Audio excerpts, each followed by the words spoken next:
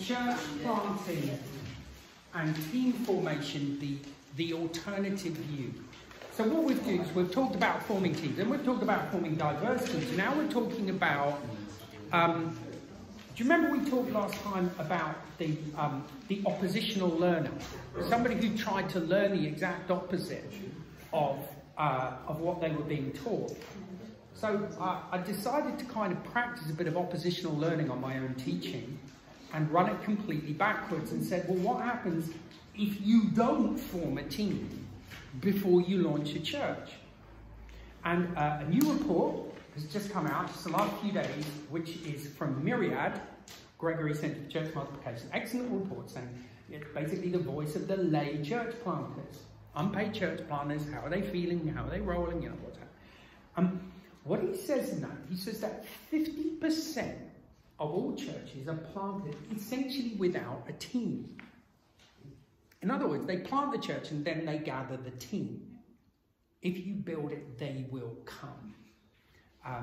The guy who killed General Gordon in Sudan, Muhammad Ahmed the Mahdi, started life as a hermit, just sort of preaching repentance for the forgiveness of sins in the desert. And people gathered around him. Then it became a movement. But the question is, can you plant a church just by doing something? Now, there are a bunch of advantages to this. I mean, you can read this. It's basically, they're often very concrete. If you talk, vision, blah, blah, blah, often people don't understand what you're doing. If you do something, they get it. It's like, I see that. And you can see the extraordinary power of activities to glue people together. We often reference Jonathan climbing a cliff with his armor bearer. Saul was just sitting there. He wasn't doing anything. Jonathan did something. And it sparked a change. So doing something can often be a really powerful way of gathering a team.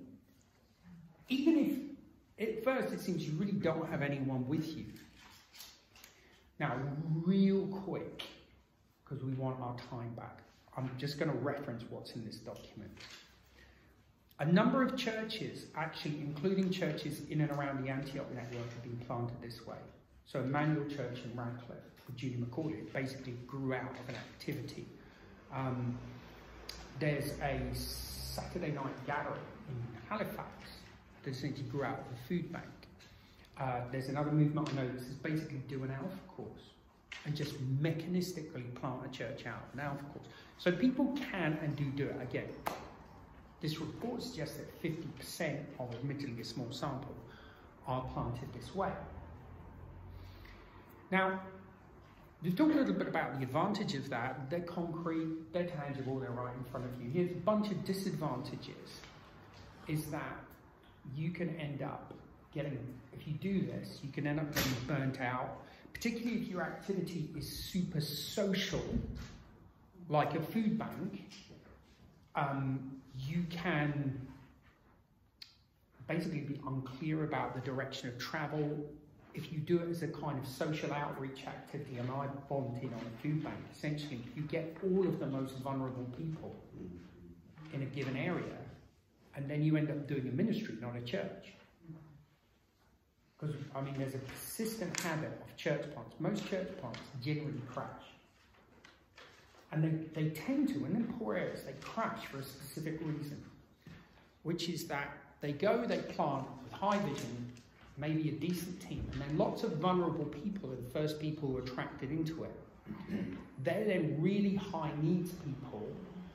Your happy, brave new team invests into those high needs people. It stays a two-speed church, and then it just crashes because it's just too hard work. So if you deliberately start gathering people who are the most vulnerable, you're really exposing yourself to that kind of crash. I say most churches, estates churches. Again, if you want an example of this, talk to Tom King. He's planting Close Church in Radcliffe. That's his experience. So there are huge disadvantages of doing it, particularly through social action projects. Advantages, there's disadvantages. I guess the one thing that we would say to you is that don't reject this idea outright. But if you do it, be super clear about the direction of travel, keep your goal in front of you, and favour things that have the gospel of Jesus as their central thing. Because if you favour like social activities, you are going to hit a wall, I think. So I'm just going to stop there. You've got the thing in front of you.